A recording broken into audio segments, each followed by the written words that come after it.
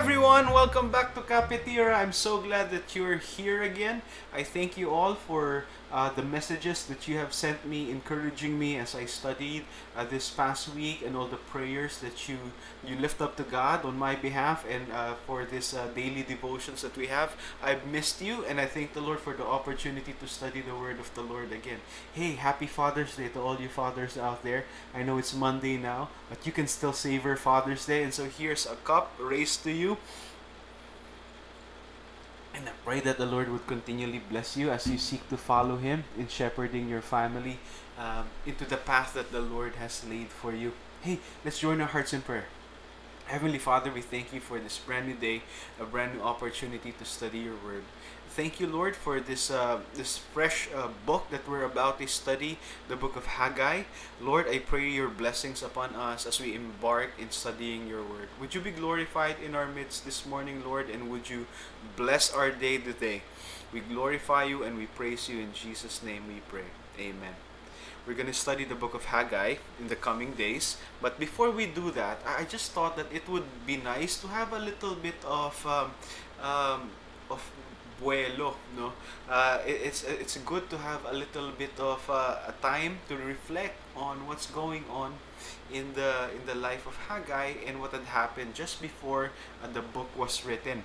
And since today is Father's Day, it's good to think about how the Lord our God is such a good Father to us.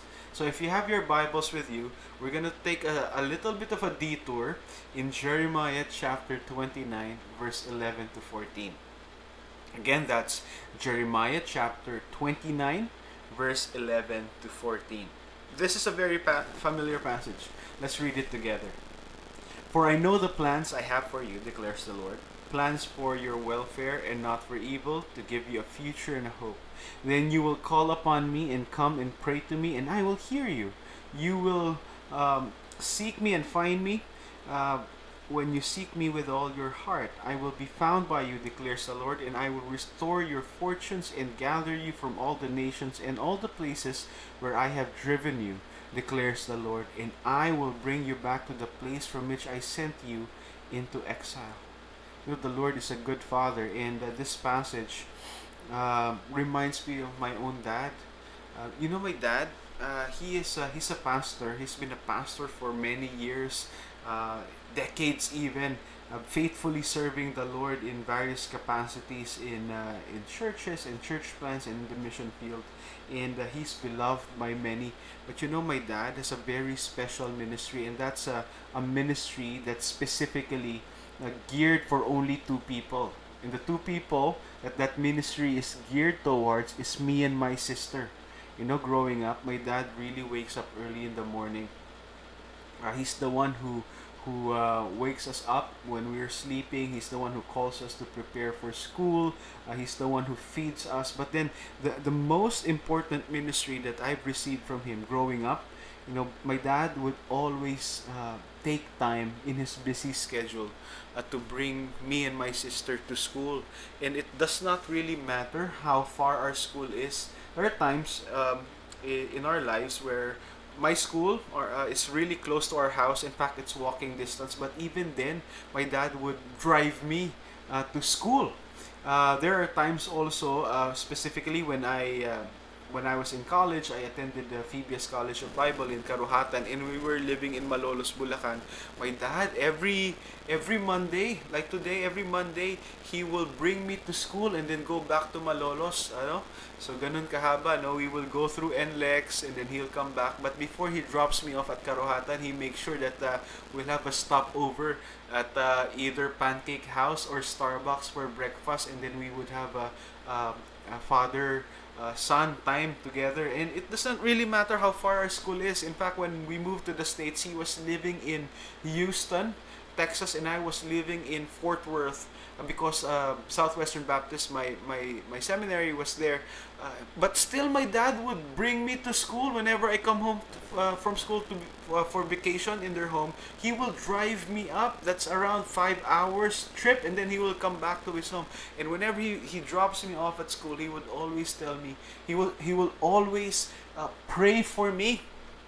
He always pray a very heartfelt prayer that the Lord would bless me and would keep me close to His heart. And then just before he leaves, he will always say these words, stay close to Jesus. Stay close to Jesus. And that's the ministry that myself and my sister have received from him. I know my dad is watching right now. No, Pa, maraming salamat sa ministry mo sa amin. Talagang ramdam na ramdam ko yung pag-ibig ng Panginoon sa buhay mo. And you know, looking at that verse, that reminds me of how good God is, because He's a God that knows the plans that He has for us.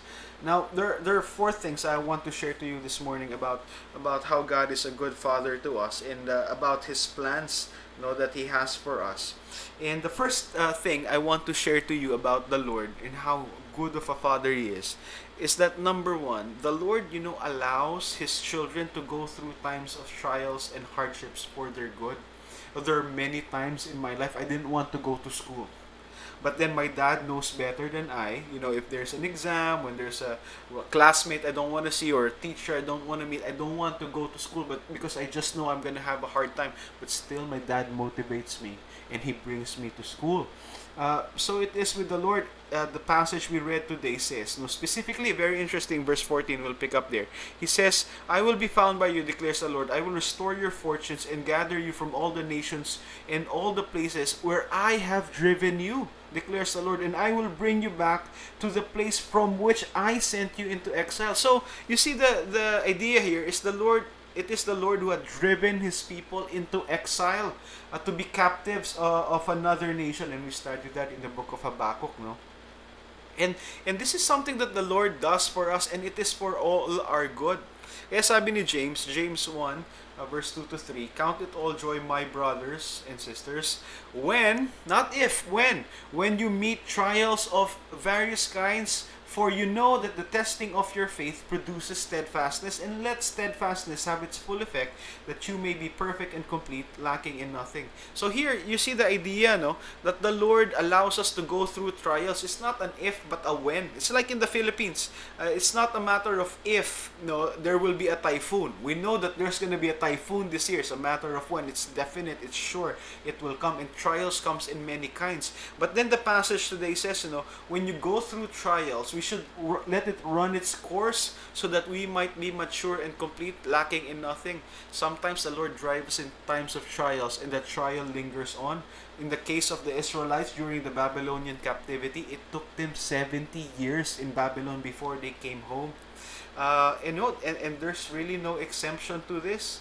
Everyone goes through that. The Lord allows us to go through seasons of suffering. Even Jesus had to go through that. Matthew 4:1 and 2. Then Jesus was led up by the Spirit into the wilderness to be tempted by the devil, and after fasting 40 days and 40 nights, He was hungry. So you get the idea? Jesus even was led by the Lord into times of trials and testing. And this is something that the Lord does for our good. That's the first one. The second one, the Lord seeks His children's welfare and is concerned about their future. Trials and testing come, but the Lord knows the plan that He has for that season in our life. The Lord seeks our welfare. Di ba yun yung sabi? I know the plans I have for you, declares the Lord. Plans for your welfare and not for evil, to give you a future and a hope. Yung welfare, the word welfare there is actually the word shalom. Means a holistic, inward, outward peace. All sides of your life, that there's peace in your life. And the Lord allows us to go through trials and testing. That's a part of His plan, so that we would have a future and a hope. So, we should not really be angry at the Lord when we go through trials, because that has a purpose in our life. Hebrews 12:7 to 11. Let me read it to you. It says, it is for discipline that you have to endure. God is treating you as sons. For what son is there whom his father does not discipline? If you are left without discipline, in which all have participated, then you are illegitimate children and not sons. Besides this, we have had earthly fathers who disciplined us, and we respected them. Shall we not much more be subject to the Father of spirits and live? For they disciplined us for a short time, as it seemed best to them, but He disciplines us for our good, that we may share His holiness. Look at verse 11. For the moment, all discipline seems painful rather than pleasant, but later it yields the peaceful fruit of righteousness to those who have been trained by it. So discipline comes from for a time, and it's painful and it's uncomfortable, but the end result here is peaceful fruit of righteousness. Again, 2 Corinthians 4:17 to 18. This light and momentary affliction is preparing for us an eternal weight of glory beyond all comparison, as we look not to the things that are seen, but to the things that are unseen. For the things that are seen are transient, but the things that are unseen are eternal. Transient lang. This discipline lasts only for a time, like Psalm 30 verse 5 says. His anger lasts only a moment. His favor lasts for a lifetime. Weeping may stay for the night, but rejoicing comes in the morning. These trials and testing, this wilderness experience that the Lord leads us into, this is not forever. It has no final word in our life, because this is only temporary. It accomplishes a purpose, and the Lord will lead us out of it. Number 3, the Lord desires to be with His children. He wants to commune with them. Like a father. That's one of the things that I should work out in my life. I should call my dad more often and text him more often, because like a good dad, the Lord also desires for us to commune with Him. Look at verse 12 to verse 14 of Jeremiah chapter 29. God says, "Then you will call upon me and come and pray to me, and I will hear you. You will seek me and find me. When you seek me with all your heart, I will be found by you, declares the Lord." It's interesting, because the reason why the people of Israel was taken captive by the Babylonians, big reason for that is they never really called upon the Lord. They called upon other gods. But here God says, if you seek Him with all His heart, with all your heart, you will find Him. It's really not hard to find God, even in the times of trials and testing. The Lord wants to find us and commune with us. In fact, the book of Haggai picks up on this, because the first thing that the Lord tells His people to do after the Babylonian captivity is build the temple. That's the story of Haggai. And the temple is the place where God and man can commune with each other. But more on that in the coming days. So that's number 3. Number four, and finally, the Lord Himself restores His children. He saves them and gathers them back to Himself. Listen to, again, Jeremiah 29. Starting from verse 14, "I will be found by you, declares the Lord, and I will restore your fortunes and gather you from all the nations and all the places where I have driven you, declares the Lord, and I will bring you back to the place from which I sent you into exile." The theme here is the Lord will pick you up. He drives you in times of trials and testing, but make sure about it, He Himself will pick you up. Hindi ka lang niya ihatid, susunduin ka pa niya. He Himself will do it. Nobody can restrain God. Even times of trials and testing, we can overcome it, because the Lord, He's the one who brings us there, and He's the one who can take us out of it. So those are the 4 things I just want to encourage you today about the plans of the Lord for us. The Lord allows His children to go through times of trials and hardships for our own good. The Lord seeks His children's welfare and is concerned about their future. The Lord desires to be with His children, and He wants to commune with them. And the Lord restores His children. He saves them and gathers them back to Himself. I pray that this is a blessing to you. Before your coffee gets cold, let's join our hearts in prayer. And I pray that your day would be really be blessed by the Lord. Lord, thank you for our time together this morning, and thank you for bringing us back here to be together and study your word here at KapeTira. Would you bless each one's day? Would you be glorified in everything we do? We love you, Lord. We glorify you. In Jesus' name we pray. Amen. God bless you guys. See you again tomorrow.